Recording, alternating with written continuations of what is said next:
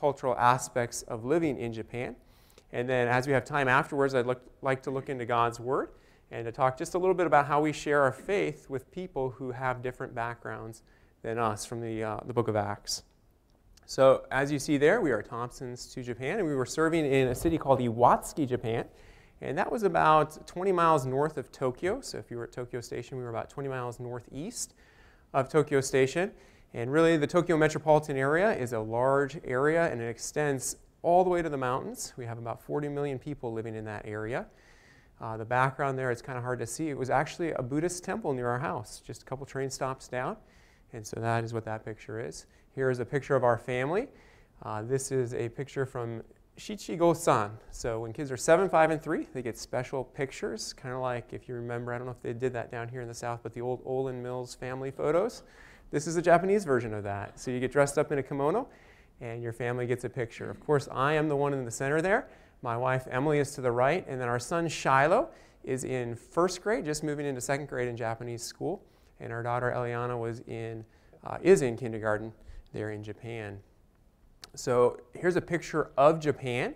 It's obviously in East Asia off the coast of Korea and China and a little bit up into Russia. So as you're looking at that map, where you see that little train is Iwatsuki. And so that's where it would be in relation to the country as a whole. If you're looking at Tokyo, so this is kind of a map of the metropolitan area, you can kind of see that no matter what city you're in, you have those loops for the highways. And we were just south of the 3rd loop there. And that's where Iwatsuki is in relation to Tokyo. Where the word Tokyo is would be kind of downtown Tokyo area. Here is Bethel Baptist Church. When we went to Japan, obviously we could not speak the language and we didn't understand the culture that we were entering into. So our goal was to minister alongside some senior missionaries in an existing church work. And I'll get to the goals related to that in just a second. So there was our church building. It was a former electric company that we got at a good discount for the property. And we moved in, and you notice something there kind of right in the foreground of the church, and that's the bicycles. So while we were in Japan for the last 4.5 years, that was our mode of transportation. So you see two with child seats on those. That's what we rode around town. We did not have a car for the last 4.5 years, so I'm getting used to driving again now I'm back stateside. This is our church family. This was a recent photo. I believe this one was New Year's. I'm trying to remember a Christmas time frame, and my parents were there visiting us. So you see me in the right and Eliana. I think Emily's not in this photo because she was in the back helping some of the ladies with the meal prep. And we run about 30 in our services. They're actually just getting ready while I'm here to transition over to a young national pastor. He's in the foreground there with his son with the birthday hat on. And in Japan, 30 people is an average church size. That's a good sized church for Japan. So these are the senior missionaries here, Joe and Noni Mita, who mentored us. They're Japanese nationals, which was very helpful because they had insight into the culture that we did not. He's an ambassador grad. I'm sorry, not an ambassador, a Tennessee Temple grad. So he experienced some of the U.S. culture and could help us with that. So we enjoyed ministering underneath them as they tutored us and trained us in what we needed to do and explained some of the things we encountered. And this is a Japanese yakuniku, so you grill your meat right at the table. It's one of the favorite meals of our family there in Japan. So what were our first term goals as we headed to Japan? When we were here with you, I think it was 8 years ago at this point. It's been a long time. We mentioned we had some first term goals going into it because you always want to set goals for your ministry to make sure you get it. And they were to learn the Japanese language, to learn Japanese culture, and then to learn to minister in a Japanese context. And as time allowed, find a new city and start a Bible study. Our heart's desire is to start a new church work there in the Tokyo metropolitan area. The Japanese people are the second largest of the unreached people groups. If you go to Joshua Project and you sort it by population, the unreached people groups, you'll find that Japanese is the second largest of those unreached people groups. Less than 1% worldwide know Christ as Savior. And I think a lot of those that do know Christ actually reside here in America. So it's even smaller there. I think 0.3 is the listed evangelical population in Japan. So lots of opportunities for ministry and church planting. So the first thing we did was obviously to learn the Japanese language. And today I'm going to give you a brief Japanese language lesson. So on the right there are the 4 scripts you'll find all over Japan. Of course, you already know one of those, and that would be the top one, right? Everybody can read my name, hopefully. That's Aaron. And in Japan, they call that Romaji. Obviously the Roman alphabet, Romaji, it comes from that. The one down from that is actually my name as well, so you can read it even though you didn't know you could. And that's Aaron written in hiragana, and that would be the phonetic way that they spell out the bottom, which is the kanji. The one down from that is also my name, Aaron, so you can read that as well, and that's katakana, and that's what they, for foreign words, they write in that particular script. And then the bottom one is the real tricky one. It's kanji. You probably know of that. The Japanese borrowed it from China, so the Chinese written system. And that's my name in kanji. I picked it. Obviously, my mom didn't give me that name. It's Aaron, and it's to love, a love discourse. And somebody actually gave that to me because they said, as you're here, you're going to be explaining the love of Christ to others. And so your name can be love discourse. And actually, the name Aaron in the Hebrew means light bringer. So I think it's a very apt name. So there you go. I'll give you a quiz at the end, see if you can reproduce all those, my name in the different scripts. So one of the challenges for missionaries, obviously, is to learn that language so that we can minister effectively. In Japan, it takes a little bit longer. We did a 2-year language school. My wife and I, I went first, and then she went after me, and we continued to practice that. And actually, below learning Japanese is how you say that in Japanese, Nihongo no benkyou. So that's what we did for a good part of that. Here's a picture of what we saw for 2 years, kind of the nitty-gritty of being a missionary. We went to language school, and we would learn every day. And then we would go home and we'd study some more to try to get it all in.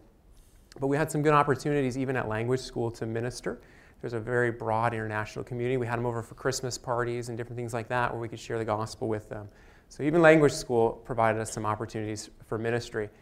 And if you think Japanese is hard, it is hard. It's harder than you could ever imagine. And there I am with my translator trying to figure out our daughter's kindergarten December announcement sheet. So if you can imagine trying to figure that out as you read through it. But that was a good help for us because it prepared us for what we wanted to do, which is to obviously read and share God's Word. And that's a picture of the Japanese Bible there. And you can go on our display table afterwards and look at that if you'd like to take a look at what that looks like. So as we became fluent in the language, or as we grew into fluency, obviously it provided more opportunities to minister among the Japanese people there at the church and for evangelism and discipleship. And I just put these side by side. This is Jesus Loves Me in English, which hopefully you can read. And then on my left, should be your left as well, is Jesus Loves Me in Japanese. So we were able to sing both of those by the end, obviously, of our time there. And this is Emily holding it. I think she was leading the kids' music that day. And the ultimate goal, obviously, was to be able to preach in Japanese, as well as to hold Bible studies. And here I am, just before we came back, preaching a message in Japanese that obviously the Lord gave me the grace to be able to write and to preach. And so we got to the level that we wanted to linguistically. Now, whenever you minister cross-culturally, obviously you're learning the language, but there's a little bit of a danger in learning a foreign language, and that is that you think you know what you know, but sometimes you really don't. And so we encountered something like this all over Japan. So as you're preaching, you hope this is not your experience. So when we were at a restaurant in Japan, this is what we came across. And you'd find English like this all over Japan because they enjoy English. They learn it in schools. And you'll see it in T-shirts. And I think as you read that, you can understand what it means, but it's not really supposed to be written that way. So I think what they were trying to say is when you're tired, it's best to take a load off or to rest. But it says best to rest slowly when tired. So hopefully you can understand that. And that's what we don't want to have happen when we're preaching the gospel or evangelizing others. And that's why we spent so much time studying the language there. Obviously, the second thing we want to do is to learn Japanese culture. And even here in the States, you've probably experienced this, somebody from the north coming down to the south, or if you're from the south going up to the north, things are done differently depending upon where you live. And obviously, there's a multitude of factors, your family, the surrounding culture, even the weather can affect the way you do things. And so we wanted to understand Japanese culture because obviously the gospel doesn't change from America to Japan, but the way people think and the way you communicate that message will change from America to Japan. The illustrations you use, those particular sins that really convict people and draw them to the Savior, you have to understand what they're struggling with spiritually so that you can point them to the light of Christ. And so underneath that it says Nihon no bunka, and that's Japanese culture. And that's our kids dressed up in traditional Japanese garb. Now there might be a misunderstanding here because we're in a bunch of pictures in kimonos. On your average, every day, everybody dresses like us, okay? So probably if there was a uniform in Japan, it would be what I'm wearing right now, suits. Men wear suits there in Japan. to work still, and it's probably the de facto uniform of Japan. But on holidays and special events, or if they're going to a festival, they will dress up in the traditional garb. Now, this is a picture of a Shinto shrine. In Japan, there are two forms, or two main religions that most people follow. This is Shintoism, the national religion of Japan. It's very animistic in nature, so each of these shrines will be associated with a spirit, which in turn is associated with an aspect of nature. And most Japanese don't understand this, so if you were to ask them what the difference is between Shintoism and what comes next, Buddhism, they would know as much as you. So it's just, I'm Japanese, so I go to these festivals, I go to these shrines, much like maybe a Catholic would say, I'm Catholic, so I go to church on Easter, and they can't tell you anything about Catholic doctrine or what they believe. This is actually the shrine that was right across from our apartment. So as we looked at our apartment, you could see that. And Shinto shrines are everywhere in Japan. You can find them on grocery store rooftops, in people's backyards, just everywhere. And a lot of people will be associated in the community with one shrine, so you'll have a community shrine. And this was the one for our community. In fact, our neighbor, who we eventually got to invite out for an English day camp and share the gospel with, his family was part of the group in charge at this particular shrine. And so it was exciting to be able to share the gospel with he and his wife. They had never heard the gospel before.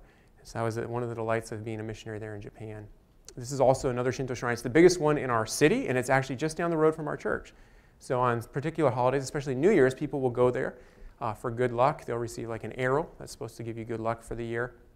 And we would see them walking past our church as we were getting ready for Sunday school. And it was just a good reminder every day that when we went to church and went by it, that this is what we were trying to do. We were trying to save people from darkness and bring them into the glorious light of the gospel.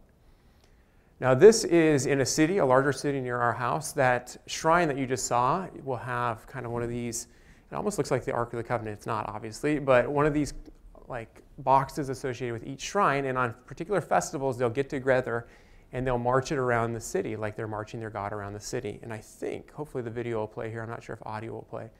But this was one from our city near our house, in a larger city. And so they'll march around. And it, obviously, coming from America, we don't have idol worship out in public, although I've heard that there are some temples being built even here in Greenville. But this is something that you see very common, people just worshiping idols on a daily basis. This is that Buddhist temple I was telling you about at the beginning near our house. This is the other main religion in Japan. People say you're born Shinto, you're married Christian, I'll explain that in just a second, and you're buried Buddhist. And the reason why is Shintoism doesn't have really an afterlife with it. It's kind of about the here and the now and the spirits in the physical world. But there's a lot of ceremonies related to birth and historically with marriage in the Shinto shrines. And so people would go there for those particular events, and of course for New Year's holiday. And then married Christian, let me explain that. Recently, because of the exporting of American culture and movies, many Japanese girls want the traditional American wedding. And so you'll see these beautiful structures all over Japan. You'll think, wow, that's quite the church. But it's just a wedding hall. And they have those because people want that traditional American wedding. And they know nothing of Christianity, obviously, which is why we're there. And then you're buried Buddhist. The Buddhists have the graveyards all over Japan. This is actually a practicing Buddhist temple, but most Buddhist, what you would call temples, are just really a graveyard. And what they do is they bury people and they charge them to have the family grave. And they're kind of in charge of the funeral home business there in Japan. And so one of my daughter's classmates, their mom is an English teacher. We got to know her. And their father was a middle school teacher, but then he inherited the family temple, like the graveyard. So then after that, he converted to being a Buddhist monk. And we kind of asked them, they didn't know much about Buddhism other than what they were supposed to do for those rites and ceremonies. And so if we were to define what is the religion of Japan, if you were to go to a website, you'd see Shintoism, Buddhism, most people practice that. But really it's nationalism.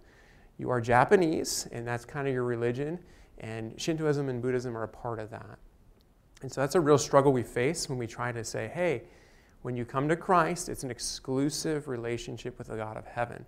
Because they're more than happy to add one more thing on top to just kind of get their bases covered. But the exclusivity of Christ is something that often will be a stumbling block to people there in Japan because it means giving up ancestor worship. They have an entire festival in the fall related to ancestor worship, going to the graveyard, inviting your family back into your home, sort of like the Mexican Day of the Dead in South America or in Mexico. So that's the Buddhist temple near our house. This is the largest Buddhist temple in Japan. It's in downtown Tokyo. And people will go, before you enter temples, often you will cleanse yourself with smoke or with water on your hands, and that's seen as purifying so you can enter the temple.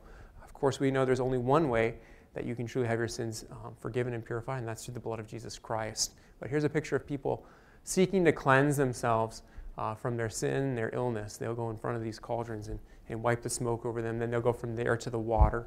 Then they'll go worship in front of the shrine. They'll throw money in and say a prayer. And then on their way out, they'll get their fortune told. They have these little fortune sticks that tell your fortune. If it's a good fortune, you take it home. If it's a bad fortune, you tie it up and leave it there so it doesn't follow you home. And they'll also buy amulets. So if you've seen those beaded bracelets here in America, a lot of people wear them now. They kind of have like a marble bead on them. In Japan, those have significance because they're related to being protected from evil spirits. So as I mentioned before, if you don't know the difference between Shintoism and Buddhism, that's okay, because neither do Japanese people. This is one of the most famous sites in Japan in Nikko, and one of the former leaders of Japan had it built up in the mountains, and he actually mixed elements of Shintoism and Buddhism in one temple. And so that's kind of what we deal with on a daily basis, is people who say, oh, no, I'm Shinto, or I'm Buddhist, my family is. And we say, well, what does that mean? Well, I don't know. We just go to the temple. And that provides us a good opportunity to share the gospel. Now, when most people think of Japanese culture, this is what they think of. Japan has imported a lot of cartoon characters, or maybe you've had sushi here around town. I'm seeing sushi places everywhere here since last time I went. And people think of the culture as that. And that is part of the culture, and it does influence the way people think. But when we are in Japan, oh, sorry, there's a little video of the sushi there. This is what we think of Japan. So this is the food we would eat on a regular basis, and they even mix some Western and Japanese food. You can see the kids' meal on the bottom right there, where they mix chicken nuggets and french fries with sushi. That's something you'd see around town. The top right is your camp meal. So we have a Christian camp there, and when you go to camp, that's the meal you get for camp. We got when we were there. So top right, you get a lot of pickled vegetables, lots of veggies, and then shrimp and some other things. On the left, we have a meal after service every week at church as part of our fellowship, and on the left is curry and salad, and that's a common meal around Japan for your church luncheon. So I think tonight there's a carry-in dinner or something of that nature. We're planning on bringing some of that, Lord willing. So if you want to try it, you'll get a chance tonight to try some of that curry and rice. Of course, they do have some of the American culture that they brought in. So you see my kids up there in Domino's attire. They got to go to Domino's and make their own pizza. We have Domino's. Of course, below that is McDonald's, Pizza Hut. After World War II, America rebuilt Japan, and we brought a lot of our culture with us. So most American restaurants you'll find there, and Japanese do love them. On the left is our Christmas dinner at church. And this is an interesting one. In Japan, the Christmas meal that everybody thinks of is pizza and fried chicken. And there's some history behind that. KFC ran a really great promotion that has stuck in everybody's mind. And then they just think of those as American foods. And so Christmas is an American holiday, so that's what they have on an American holiday. And they also have like a strawberry shortcake cake that they eat. And you can see that kind of in the foreground there with the strawberries. And so that's what we have. We do Christmas morning services. Since Christmas isn't a national holiday in Japan, people go to work. They don't meet up with their families. Instead, we come with our church family, and we fellowship around a meal.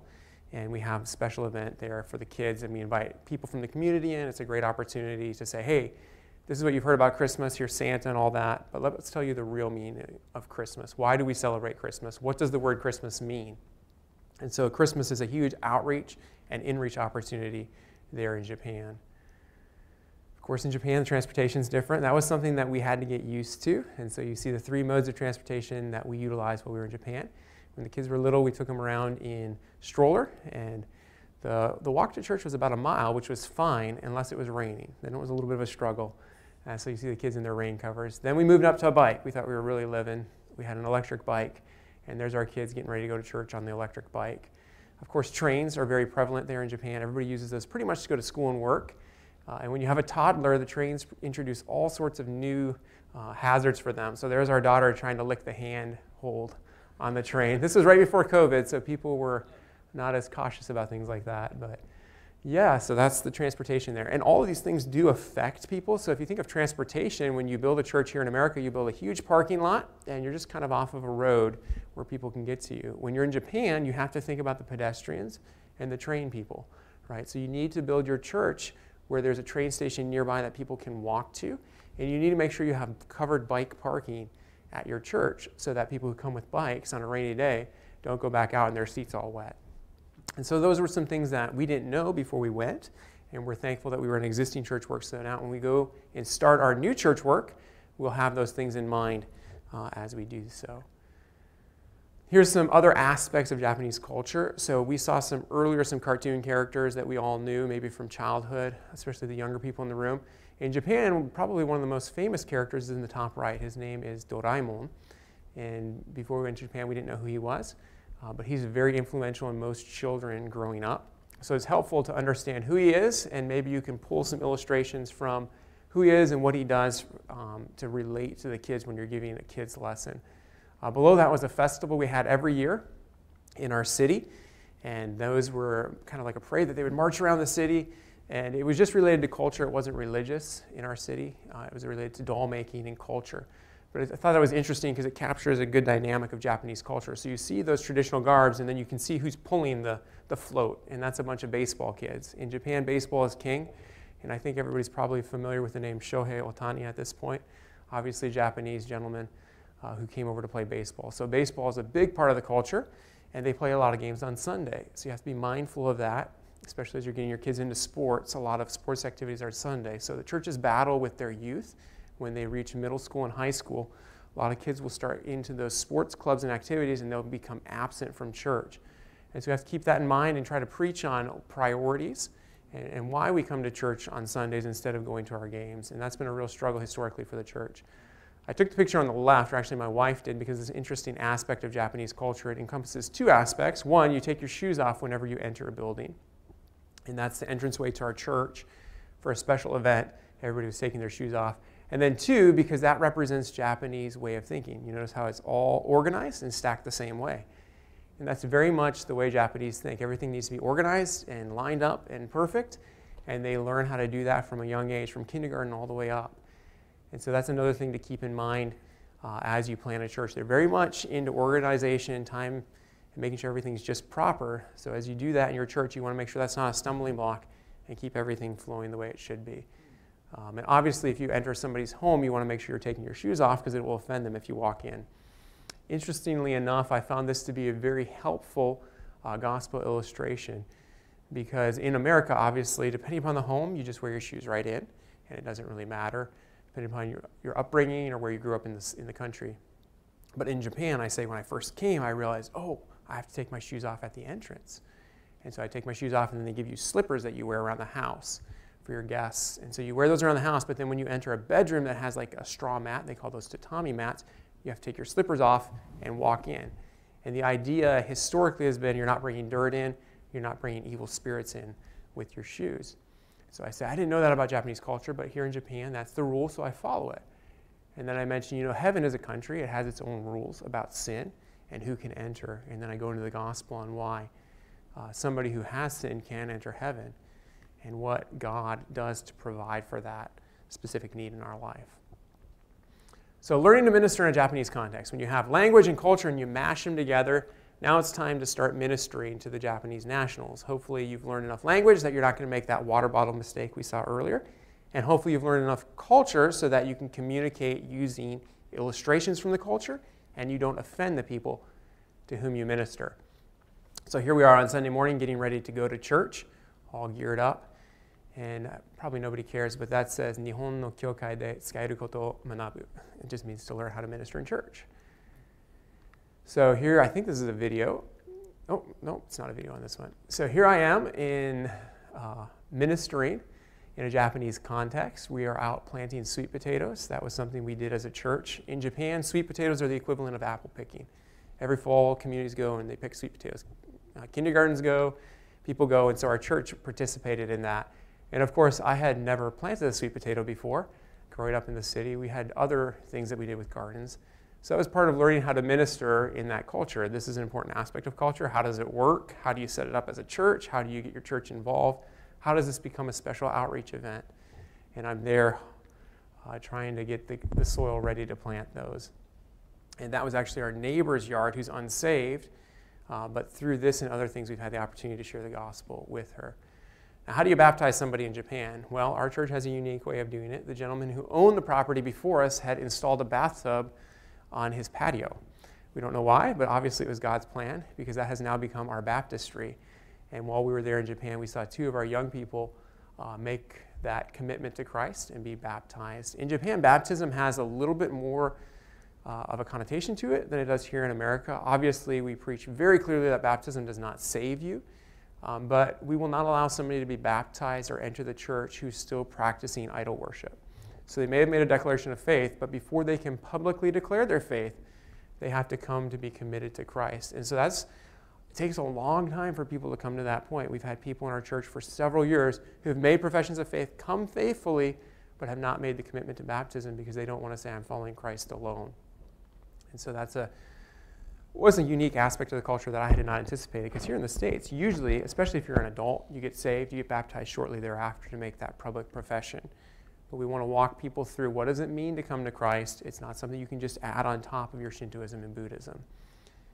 I took this picture because it represents a real struggle in ministry in Japan. This is a young couple in our church who came and were married in our church. It was the only marriage we had while we were there. In Japan, Christianity has historically been considered a woman's religion, a woman and child religion. Men work long hours, 9 a.m. to 9 p.m. sometimes each day, 6 days a week. And so they're very absent, and they don't want to spend their Sundays coming to church. And so a lot of single women in Japan who are looking for spouses, and they have to make a choice, and we lose some of our young women with this choice. Do I want to follow Christ and have the potential of being single for the rest of my life? Or do I want to marry an unsaved person? And often when they do that, they stop coming to church over a period of time. We also find that sometimes the man who's interested in them, will come to church for a while, make some sort of impression of faith, they'll get married, and then he'll leave, and he will be absent for the rest of the time. And so it's a very, something that we have to think through as we minister to the young people in our church, because we want godly families that are growing in Christ. Here I am teaching the Sunday school class. This would be what a Sunday school room looks like there in Japan, and I helped out with the Sunday school class and ministered. One way we found that we could connect with Japanese people was having them in our home. We were never, I shouldn't say that, I think twice we were invited into a Japanese home during our time there, and that was just so our kids could play in the yard. Japanese don't really have you into their home. They're very private in that way, but they grow up learning English and seeing American culture, so they're very interested in seeing what an American home looks like. So you'll see them walk in and say hi to us, and then they'll start looking around to see what's different from where they're from. But we found that a good way to invite people over for meals. This is our church folk coming over for a fellowship. Emily's mom was in town, and she was able to give a testimony of what ministry in Brazil, her parents serve in Brazil, was like to the church ladies. But we have unsaved guys into the home, unsaved ladies into the home. And that's a great opportunity to minister. We pray before our meals, so I get a chance to explain why we pray before our meals. We usually do a Bible, like a kids' devotional after our meals. So if they're there, we're going to pop out a kids' devotional and go through it. And so we found that's been a great opportunity for ministry. Another great way for people to get introduced to the church, because they're very hesitant about church and Christianity, almost like you would find people here in the States hesitant about cults, was Christmas events. So in Japan, they don't have ovens, and because of that, they don't bake a lot. So Christmas cookie events, lots of people come out. They want to see what it's like to bake Christmas cookies. And then we were able to explain the gospel through Christmas to these people. And this was an event we had early on. So really in Japan, we find that we have two major ways of reaching out to people. The first one is Christmas events. People will come out in large numbers to Christmas events at our church, and that's a great opportunity to present the gospel. The other way is through English camps. Obviously, they're learning English through school, and they want to practice speaking their English. They're very good at reading it, but they're horrible at speaking it and understanding it. So they will come out, and we advertise this as an English Christian camp. We're going to give a Bible story, and they'll still come out. And through that process, we'll teach them some English words, but we'll have a Bible verse and a Bible time. It'll be another opportunity for us to share American culture, and through that, the gospel, or just to share the Bible. We often have just a straight gospel message at those events.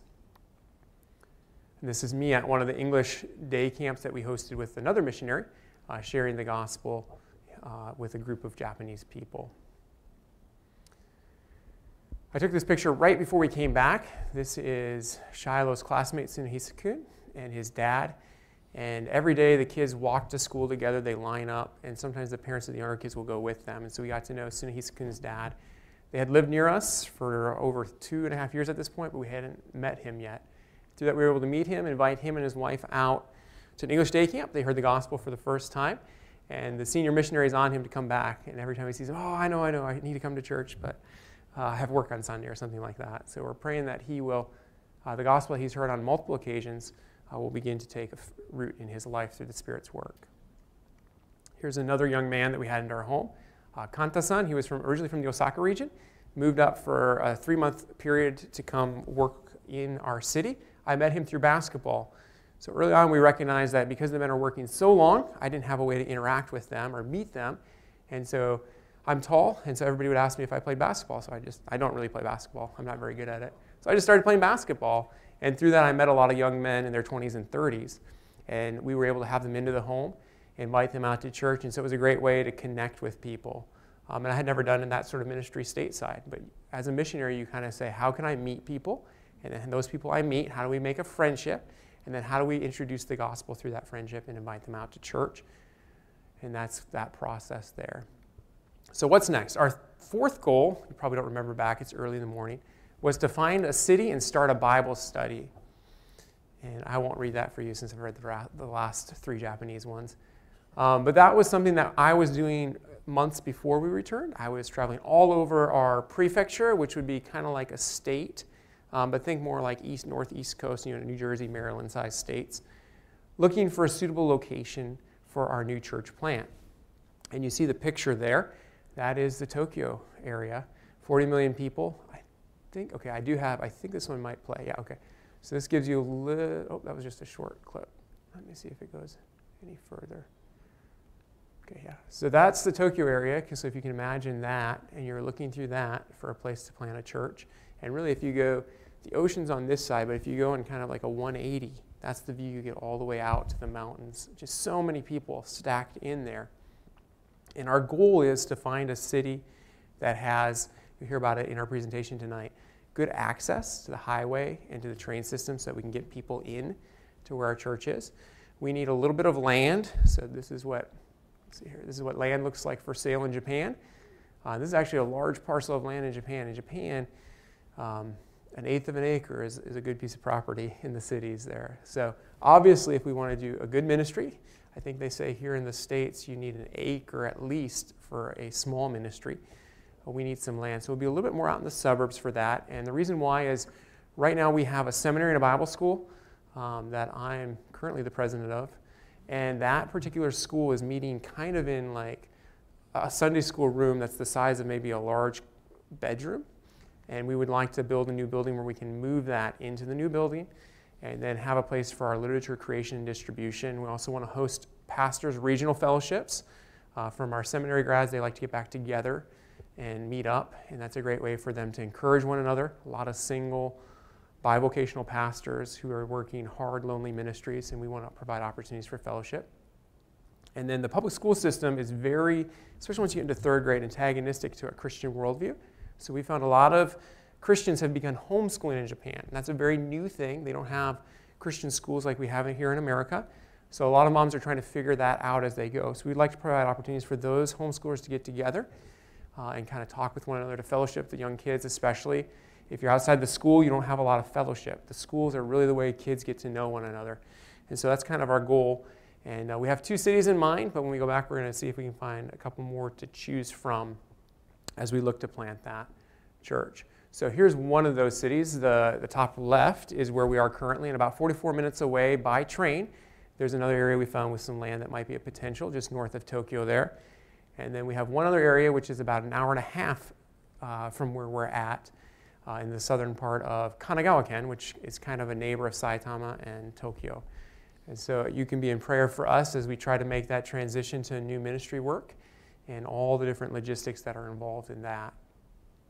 And this is what I was doing, going around to different cities like this. You take the train, you'd look out from the train station and see, okay, do they have public access? What does it look like? Then you'd walk around the city to make sure they have young people, because Japan has a very aged population. I think they're predicting 1/3 of the country is going to be over 50, or I'm sorry, over 65 by 2050. So we want a city that has some young people, so when we move in, the city doesn't die around our ministry there. So those are our second-term goals: solidify language and cultural knowledge. So we have a base. We just want to make sure we continue to grow in that so we can grow in ministry effectiveness. Find that new city and start a Bible study in it and begin looking for land. We'll be working with another young couple, the Gonermans, and then we'll go ahead and build that new church planting center. And I put this picture up here at the end because it kind of describes what it's like to minister in Japan. There's a lot of similar and different things. So this is us when we first arrived in Japan on our way back from a Costco run. So maybe some of you go down Woodruff, you brave Woodruff to go to Costco every once in a while, and you come back with everything you do that you get from there. And depending upon how busy Woodruff is, the time can be a long time there. But this is us. It was about an hour away to Costco. We're thankful we had Costco there in Japan. The food is very expensive, and that provided us a way to get some. But we had to do it by train with a car seat, and you would just load as much as you could in there, and you'd go back. It was an hour one way, an hour back. And so that was our first. So there's a lot of things that are familiar, because obviously Costco is familiar, but a lot of things that are different when you minister cross-culturally. And you have to discern what's same, what's different, and how do I minister to people in that context. I think this is my last slide. So if we could cut the screen here. I'm not sure how to do that. I have about 3 minutes left. So I might save some of what I wanted to say this morning for the message this evening and open it up for any questions. Does anybody have any questions about us, ministry, Japan, life, anything of that nature that you'd like to ask? Yes, sir. Go for it. Do they mostly wear slip-on shoes? Do they have to... Yes, so slippers are slip-on, and a lot of people wear kind of what I'm wearing right now, which is like the old-style loafers you can't see, but that would be the common school uniform for high schoolers. And then you'll see a lot of people with smashed down heels. So we had to keep getting after my son because he would just smash down his heels to go in and out of the house. What was the second question? The second one is for burials. When Christians pass, where are they buried? Yes, that's a good question. So cremation is something that we have to deal with in Japan. By law, everybody has to be cremated. Our camp in the north actually has a gravesite where we're allowed to bury people. But most Christians choose cremation and are buried that way in a Christian graveyard. So there are two kind of ways people get buried. One is the church will buy a piece of gravesite in a Buddhist temple, and they'll make this their church gravesite in that kind of Buddhist temple grave area, and they'll plant that. The other way is there are maybe a handful of Christian burial sites all over Japan, which our church chose to bury our people in. And it was a 2.5-hour trip one way to get there. And that's an important part of their culture. They have a remembrance of the dead. And so every year we have a memorial service at the gravesite to provide kind of the Christian alternative to that, where we go and remember the people who've gone before us and their Christian testimony rather than worshiping them and inviting them back into our homes. So it is a very real problem there in Japan. And we have to think through biblically, how do we handle this with each of the individuals in the churches there? Good questions. Go ahead. In such a nationalistic culture, how do you show that Christianity isn't just part of being an American for you, and how do you separate that? Yes, that's the real challenge because people will say, well, you're Christian because you're American, so of course you're Christian. And it really takes time. So here in America, a lot of people have a quasi-Christian background, and that was part of what I was going to talk about this morning. From Acts 17, you see Paul, when he goes into a synagogue and preaches to the Jewish people, he starts with Messiah and works them from Messiah to the cross.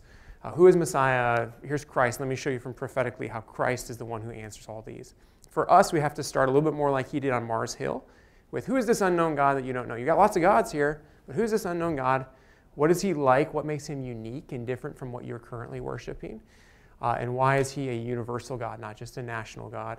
And we're noticing as well, obviously, post-World War II, the emperor denounced him being a god, and so that has opened up the door for people to be a little bit more open to other religions.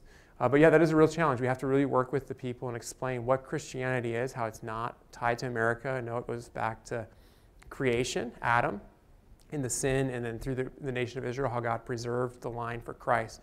So it just takes a little bit longer, and there's a Bible study we've worked through that explains that. All right, I think we're out of time at this point. If you have any other questions, please feel free to stop by our table. Love to see you there. Is it all right if I close in prayer, Cameron? All right, let's go ahead and pray. Father God, we thank you for your goodness and your grace to each one of us this morning, and that through Christ we have hope of the resurrection. Father, as we talk through Japan and the many millions there that don't know your Son as Savior, we pray that the gospel would have free reign, hearts would be open to the truth. And thank you, Father, for this church and their faithful prayers and the way that you've already worked in Japan through those prayers for people who would never have heard the gospel were it not for the prayers of your people empowering your ministers in Japan. Pray that you give us a good rest of the morning here as we worship you and learn from your word. We ask all this in your Son's name. Amen. Thank you so much.